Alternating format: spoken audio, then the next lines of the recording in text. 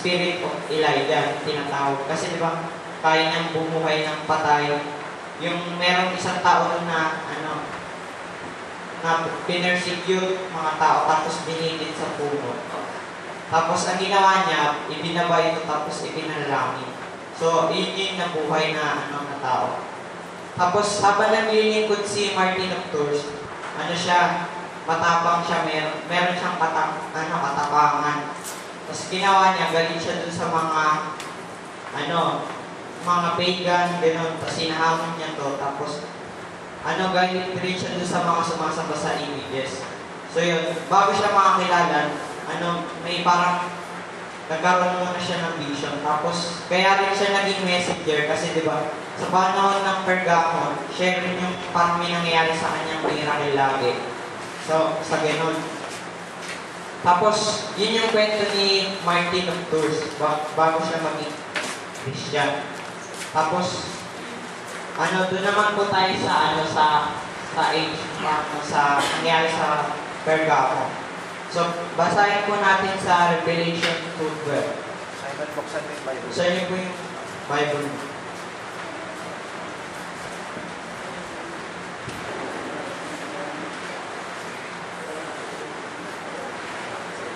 Basa, Simon. Basa, Simon. At sa akin ng iglesia sa Pergamon ay isulat mo ang mga bagay na ito, ang sinasabi ng mga matalas na tabang na may dalawang talim.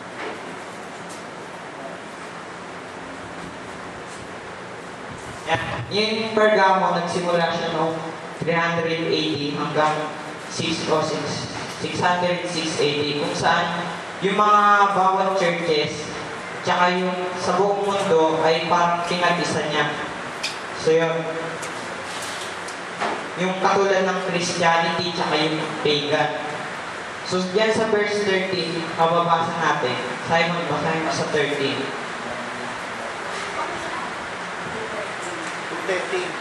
2:13.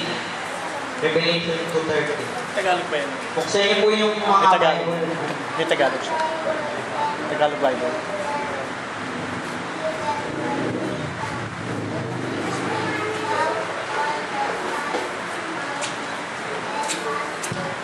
Nakasan mo, Simon, nakasan.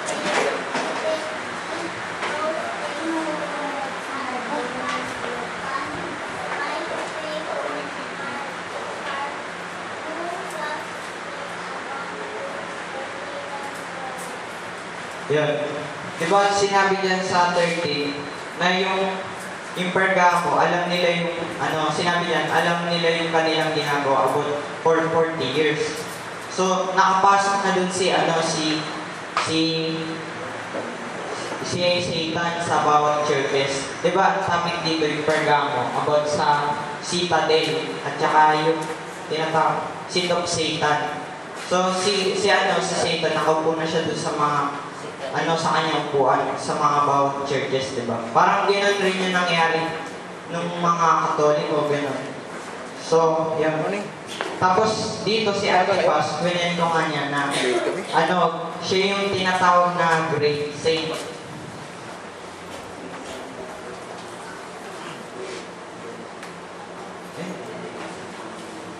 Siya yung, great.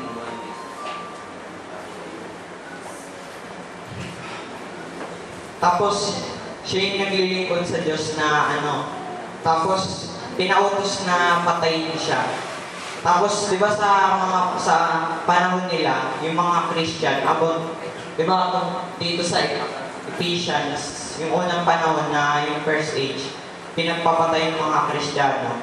Tsaka yung mga naglilingkod sa Diyos, pag nakita ka, papatayin kanila. Ganun na rin yung sa panahon ng Pergamos. Kaya si Antipas, siya yung great saint, tapos ipinautos na patayin siya ng Antikristo. Tapos, yan sa verse 14. Pakibasa sa verse 14. Simon, basa. Nakasan mo, Simon.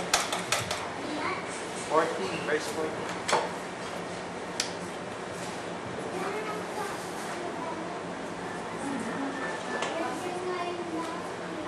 Saan na? 2:30. 2:40. And I had asked you hadn't you, because thou hast heard them that called them doctrine of Balaam, who taught Balak to cast as some Balaam.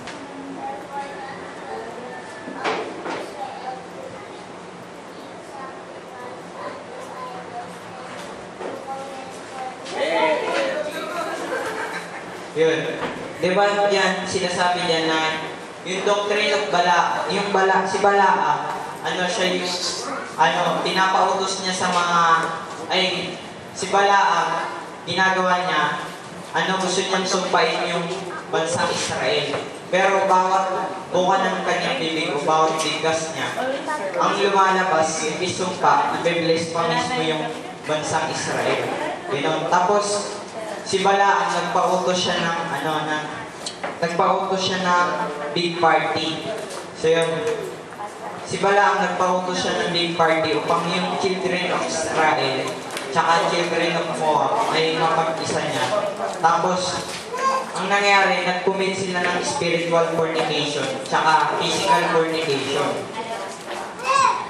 Tapos yung tinatawag po na doctrine ng Balaam, ito yung nag-unite sa mga Christianity hanggang sa pagan.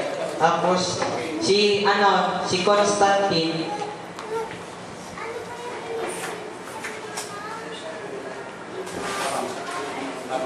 meron siyang spirit of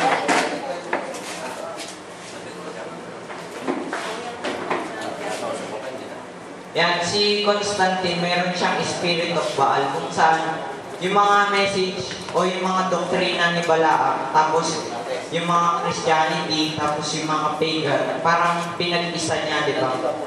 Yung, tapos yung tinatawag na charismatic movement dito.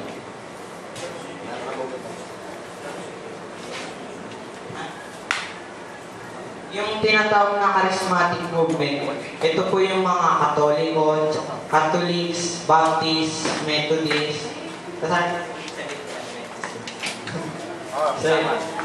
So yun, kasali din daw. So, marami pang iba. So, yung charismatic movement, hindi na sila dun after sa Word of God. Parang, dun na lang sila, sasamahan nila. Kasi diba, parang ginagawa nila na nagsasama lang sila, may fellowship.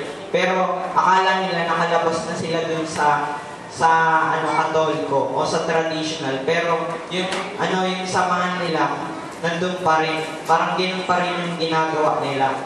May, parang yung tawag doon na mas angat lang sila doon sa Katoliko, yung ginagawa nila.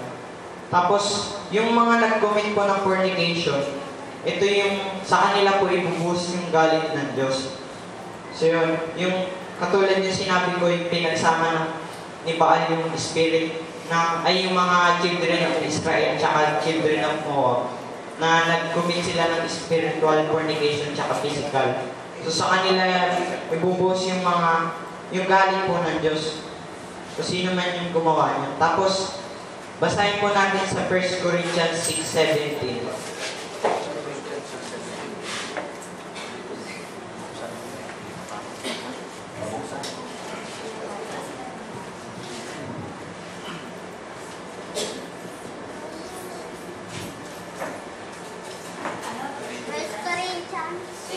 Corinthians 6:17.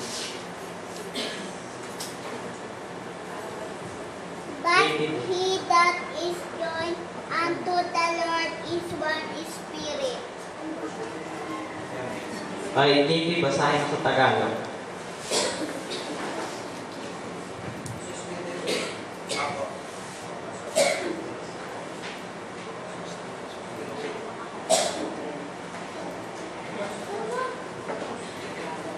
Ngunit ang nakikisama sa Panginoon ay kaisang espiritu sa niya. Yan. Yung sinasabi po dyan, na ang Diyos, tumawag siya ng kanyang mga banal. Tapos, di ba yung sinasabi kung sino yung nakikiisa kay Kristo? Yun, parang sila yung nagpapahayag ng salita ng Diyos. Tapos, di ba yung dati, yung sa panahon ng Old Testament, ay sa panahon nila na yung Katoliko, parang di ba sila yung nasugatan sa pamagitan ng mensahero, tapos nagpahayag siya ng salita. Tapos hanggang sa panahon nga ngayon, parang di ba sila yung parang tumatayo. Tapos nagpadala ang Diyos ng mga banal, kanyang mga upang ipahayag yung kanyang salita.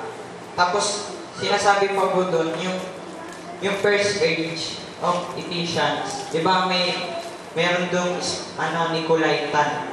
So sa panahon ng Pergamo, ginawa na po itong doktrina. Tapos naging Nicolaitan is dead only. Nabasa ko yung kay God. Tapos yung nagsimula po yung Roman Catholic na meron na silang itinatayo na Pope, di ba, yung tinatawag na one-man rule sa atin. Tapos ginanap na rin po yung nangyayari sa bawat churches na nagkaroon ng parang may mataas sa bawat churches, katulad po ng pastor. Yung iba parang ginagawa nila, tinitingnan nila yung pastor, tapos yung iba aatin lang sila, tapos parang nakikita nila yung pastor, kinukulong niya pala yung kanyang mga member. Tapos yung tawag doon, yung di ba sumasamba sa image of the beast, yung tawag doon, na pag yung isang pastor, hindi kayo nag-share, tapos yung pastor lang yung parang may kakayahan mag-share. Ganon. Ibig sabihin yung sumasamba sila sa image of the beast. Kasi sinasabi nila na nakalabas na sila dito sa traditional. Pero yung ginagawa nila, tradition pa rin. Tapos katulad po ng mga pastor, yun, sila yung parang nagro-rule. Tapos parang inilagay na to sa tinatawag na pedestal. Mataas na kalagayan. Yun. Tapos, yung pastor, yun, parang kinukulong po nila yung kanilang mga member. Tapos, doon na rin nagsimula yung Pope sa Roman Catholic. Tapos, sa verse 16, pakibasa po, si Sister Nika. 2:16.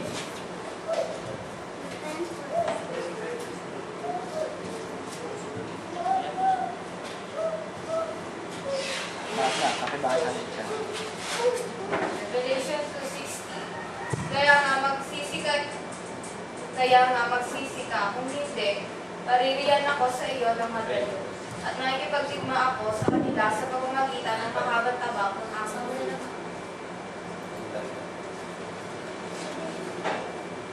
Then yung sword of my mouth. Ibig sabihin po niyan, yung word of God. At nagalit po yung Diyos sa kanila. Tapos nagkaroon dito yung tinatawag na total darkness.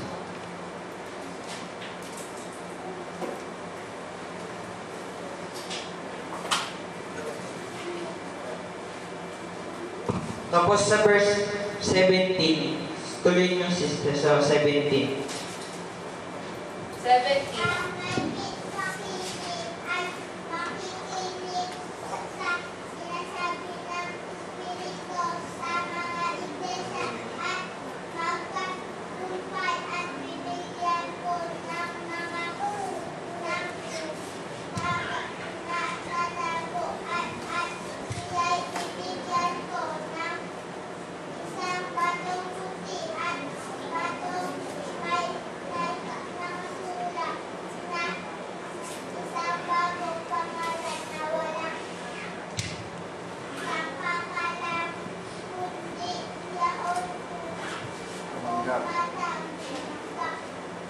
So yun, yung sinasabi nga doon na hidden manna, yun yung revelation o word of God. Tapos yung white stone, ito yung revelation dealing. Tapos parang yung revelation, ito yung personal dealing mo with God. Tapos may nakalagay pang po doon sa nabasa ko yung talata sa Matthew 16. Verse 17 hanggang 19. Matthew ano? Thou art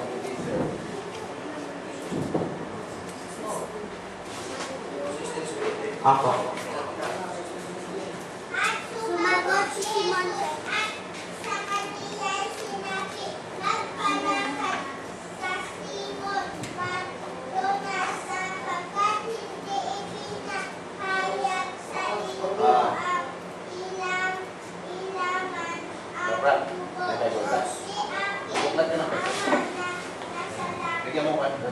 Sir, itong Matthew 16, 17, hanggang 19. Ito yung tinatawag na relationship mo sa Diyos o sa kanyang mga relationship ng Diyos sa mga pinili.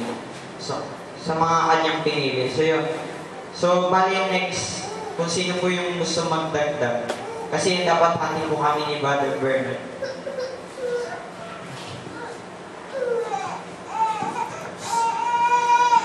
Praise God. Dapat kasi ako talaga yun, pero dahil meron tayong training, frontliner natin ang ating mga anak. So, ang ginawa ko, imbis na ako yung sususod, kinausap ko si Brother Bernard, pero medyo kinabahan. Hindi ko siguro. Sabi ko sa kanya, kaya mo yan, sabi ko. Hindi na siya, medyo huli na lang daw siya pupunta rito mamaya. Sige, sabi ko. Ibale sa susunod. Ako na lang siguro ang sasagot. So yung tinatalakay ni Joseph ay tungkol sa Pergamenia na ikatlong iglesia ng kapanahonan. To summarize dahil wala na tayong bumuli ko lang ng ilang minuto, doon sa pari na hindi niya nabanggit tungkol sa Pergamo, ang isa sa pinakamatindi yung binabanggit ko dyan. May binabanggit po niya na seat of Satan. Sumunod doon yung hidden manna. Pagkatapos yung the deeds of the Nicolaitans. Yan yung mga highlights na nandun po sa loob ng Pergamenian. So if we talk about Satan's seat, meaning si Satanas prior to Christianity, before sa ancient time, ang luklukan ni Satanas ay ang Babylon. Agree naman kayo, hindi ba, na kung araw yun ang luklukan talaga ni Satanas. The center of the earth ng worldly system is Babylon. Alam natin kung ano yung meron sa Babylon panahon, ano yung mga case na nandyan. Marami. Idolatry, fornication, sobrang sadsad ng kasalanan, it's against the principle of God. Talagang matindi po. Now, ang ginawa po ni Satan sa ikatlong iglesia ng kapanahunan ay pumasok po yung luklukan na i-transfer po from Babylon to Christianity. Seat of Satan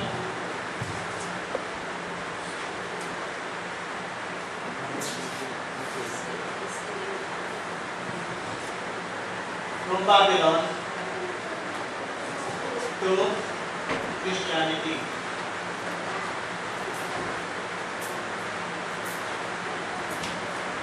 So, ito yung simula ng church ages, then Ephesians, Smyrna, then Pergamos. So, dito po nangyari na yung luklukan ni Satanas ay nag-transfer. Kaya tinawag ko yan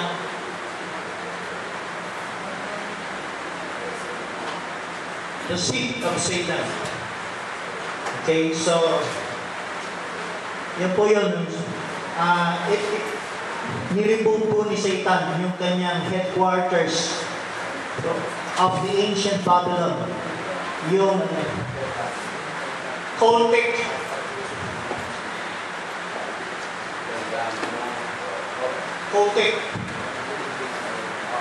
ang ginagawa po nila noon ay ipinasok po sa panahon ng ikatlong church.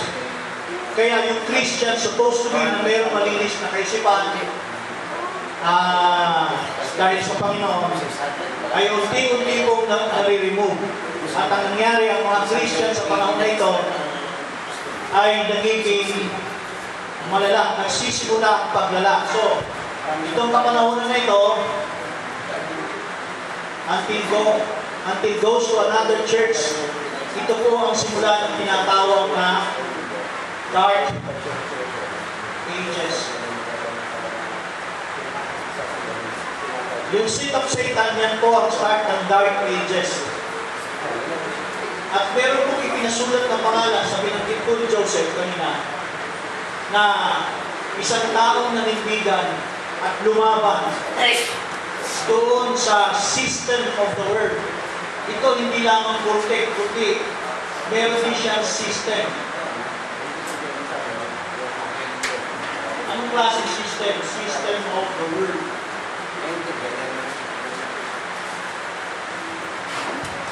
So meron pong binanggit sa Biblia ng pangalan, tinawag po siya si Antipas. The faithful martyr during the time of Pergaminan. Nilabanan po niya yung worldview ng panahon na yun at nabuhay siya sa salita ng Diyos. Pinanindigan niya na lumaban sa spirit of deeds of Nicolaitans. Before, dun sa panahon ng Ephesians, tumutuloy po itong tinatawag na spirit of Nicolaitans. Yung tinatawag na deeds. Deeds pa noon sa Pergaminian. Sorry, nagkamali ako. Sa Pergaminian, doctrine na. So, pag sinabing doctrine, ibig sabihin, ini-impose na yun sa iglesia. Pag sinabing deeds of Nicolaitans, walang imposing nun. Pero pinapractice nila. Pero walang imposing. Gusto mo gawin, hindi. Pero pag sinabing doctrine, it is a must. Kaya nga mayroong martyr Christian, kapag hindi ka sumunod, papatayin ka nila. So, yun po yung sa part ng seat of Satan from Babylon, ni-remove niya yung kanyang upuan from Babylon, ginag-corporate system, then transfer mo niya sa Christianity noong simula ng Dark Age. And for our information, nag-start po ito ng 325 by Emperor Constantine in AD. Si Constantine. Isa po siyang emperor na niyakap po niya. Isa siyang pagado, pero niyakap po niya ang Christianity. At nangyari na convert po ang Christianity sa panahon na yun. So, dahil doon, nagkaroon ng chance si Satan na maipasok nitong tinatawag na perfect system of the world. Okay, meron pang binabanggit dyan, no? Eksakto yun natin sa 1 minuto ata. 1 minuto na lang.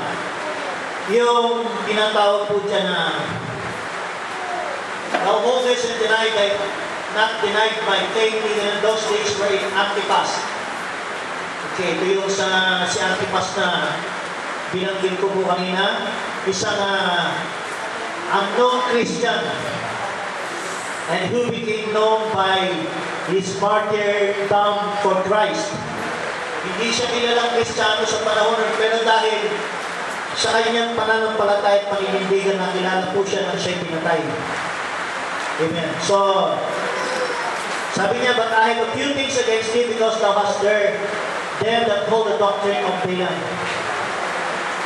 So, yun yung kay Balaam, sinira ni Joseph yan. Okay, sa tinatawag po na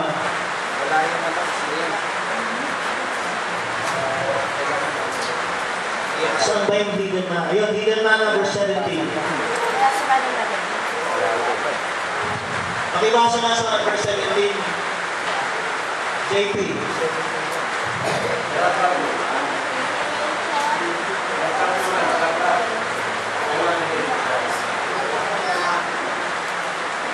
Rap.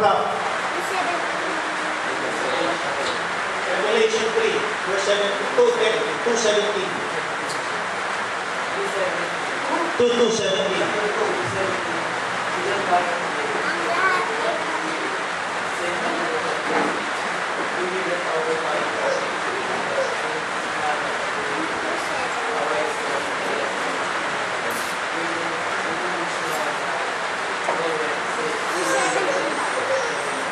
Okay, sabi niya, pagkakaloobang mana kung magkakaroon po ng tinatawag na overcome. Dito na siguro ako tatapusin ko. To him that overcome, tama? Ay pagkakaloobang ko siyang makakain ng mana. Ito na ako natapos. Alam niyo ba kung ano yung overcome? Ibig sabihin, kahit doon pa sa umpisa ng iglesia, lahat ng iglesia mayroon yan. From the time of the Ephesus, sinimulan niya. Hanggang itinawid ng sphere na. Hanggang nasa Pergamo ngayon. Sabi, bago ang makakain ng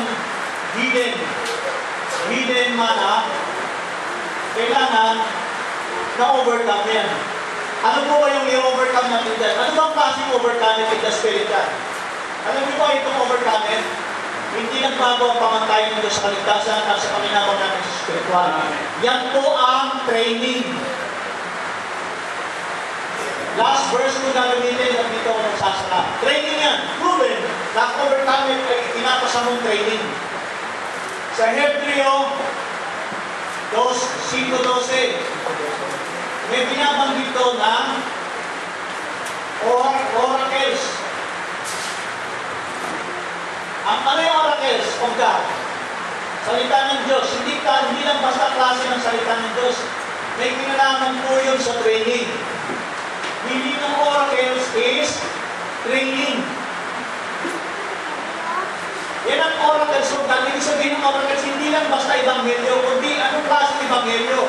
Klase ng ebanghelyo ng pagtuturo, pagsasanay. Ginagawa parang Kristiyano lumago, tumibay, lumakas at magkaroon ng paninindigan. Hindi yan basta preaching to evangelize people. Hindi yan tao, pinapahanga lang sa galing ng mensahe na yan ang oracles ito na ginagawa ng denomination.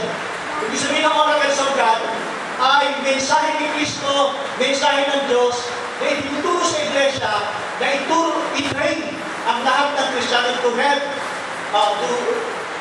to begin with discipleship until maturity, until graduation, until overcoming. Si Antipas, hindi nakapanindigan ng gano'n kung hindi dumaan sa trainingan.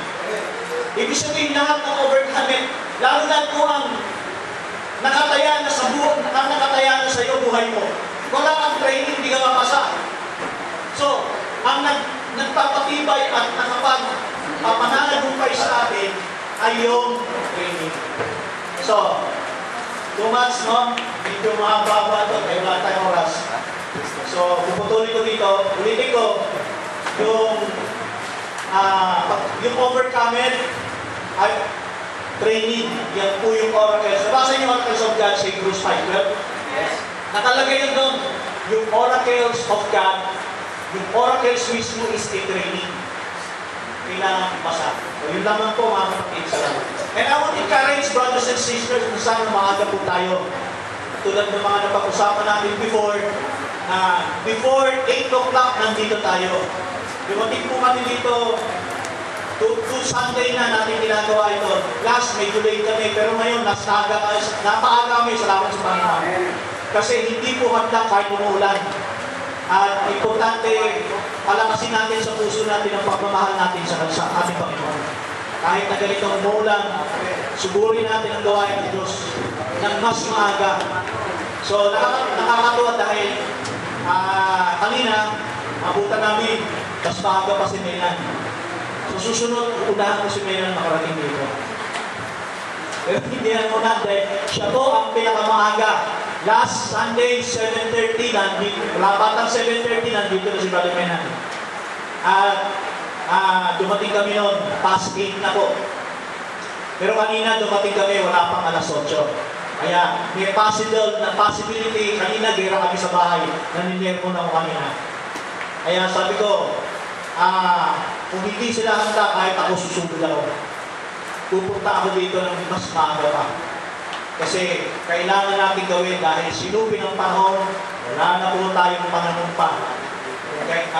Para ang salita ng Diyos ay, hindi natin palagahan. So, I encourage you, brothers and sisters, hindi ko sinasabi nga ako perfect, pero tinataas ko kayo nililift ko kayo sa taas, pataas, na magtulungan po tayo mga kapatid. Amen. Magtulungan tayo sa mga kapatid. Yung merong malapit sa inyo, taanan po ninyo. Ako yung malapit sa amin lang, yung malapit sa amin, Tabuena, dinaanan namin eh. Pero wala, talagang